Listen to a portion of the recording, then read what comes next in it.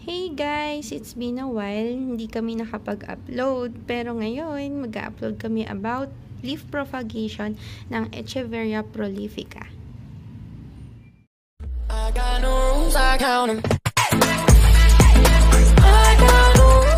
Ang topic nga natin is leaf propagation. So, ito yung parang magiging update na lang ng ginawa ko sa Echeveria Prolifica.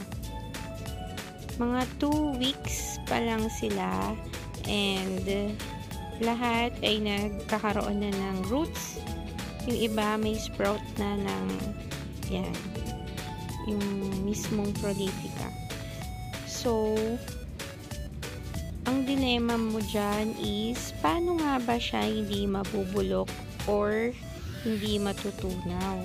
So, ang gamit ko sa tubig sa kanya is ito, either the mist spray or this one.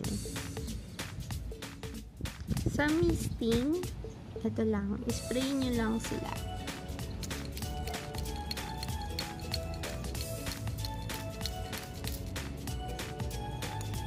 At ito naman yung gamit, drop lang sa soil.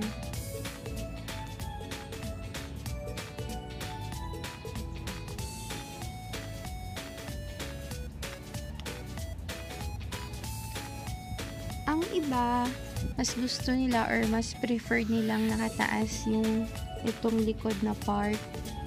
Hindi siya sa soil nakadikit kasi para iwas bulok daw. Pero sa akin, mas gusto ko na yung ganyan. Para mas madaling gawin lang. Hindi complicated. So, yun lang. That's it. For more videos about cactus and succulents, don't forget to like and subscribe sa aming channel para magkaroon din kayo ng update kung ano nga bang nangyari sa mga babies na to if magiging ganito siya kalaki. Yun lang. Thank you guys for watching.